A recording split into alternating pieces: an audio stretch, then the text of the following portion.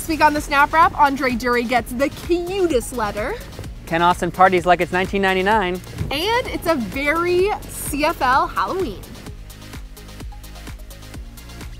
Welcome to the Snap Wrap. I'm Brodie, this is Max, and Andre Durie got the sweetest letter from 11-year-old Brock this week. Went into his stats a little bit, which we adored, and just wanted to meet the guy after the game. So Max, read us a little excerpt from the letter. Yeah, my favorite part is, man, you're having an amazing comeback year. Your average is pretty much 10 yards per catch, well 9.9, but between you and me, it's 10.0. And then after the game, Durie did find him, they met up, gave him a pair of cleats and a pair of gloves. It's pretty great. Beauties. With first place on the line, one of the more exciting games of the season, Ottawa and Hamilton go to overtime. Hamilton comes back, crazy game, and at the end, we saw a side to Ken Austin that you don't see every day.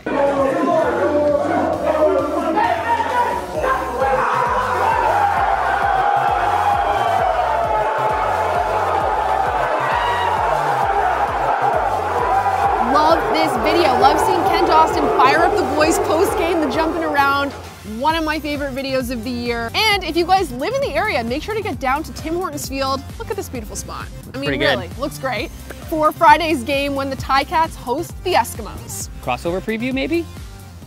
Halloween weekend is finally here, and we don't care if CFL players have already picked their costumes. We're gonna make some suggestions for them. Bo Levi Mitchell and Andrew Buckley in a tandem costume where Bo is Captain America and Buckley is Captain Canada.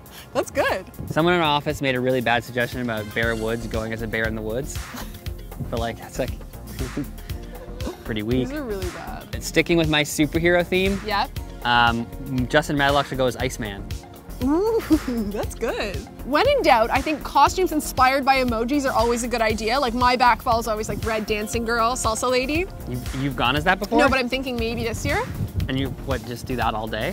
No, but it's like red dress. So I'm thinking for Team 100, Adam Bighill and Solomon Elamimian, they kind of go as the 100 emoji, that like swishy red emoji. But what about our buds? Would they go as Batman and Robin? So Greg Ellingson, Brad Sinopoli, someone's Batman, someone's Robin. But it's usually like when there's like a leader and a follower. I feel like they're on equal levels. Coin flip. Let's flip for it. If Chris Jones, because in Ryder Green he goes as the Riddler, because it's just like, you never know who's going to be in their lineup for any given week. Although it seems like they got to figure it out now, but like a record number of players in a season? Yeah, also Chris Jones is a friend of the show, so I'm not going to say anything, Max. I'll let you take that. I think he'd like that, actually.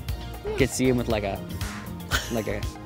Riddler costume, like a gold cane. We could have our boy Sean Lemon. Yeah. He could go as like, he could do like that costume with the lemonade stand, and he could like walk around and give out free lemonade at all of his parties. Very popular. Lemon drops. I suspect. If you guys are doing anything CFL inspired this Halloween, costumes or like cool pumpkins, make sure you're tagging us at CFL. And Max and I are going on the road this weekend. Yep, we'll be in Regina for the farewell Mosaic game. Yep. Friday, Facebook Live with an unknown Regina player. Yep. We'll find out who. And then Saturday we'll be at the tailgate. So tweet Brodie, tweet us, tweet the CFL, and we'll come by and we'll hang out. Should be a blast. Can't wait to meet you guys. We will see you next week for more Snap Wrap.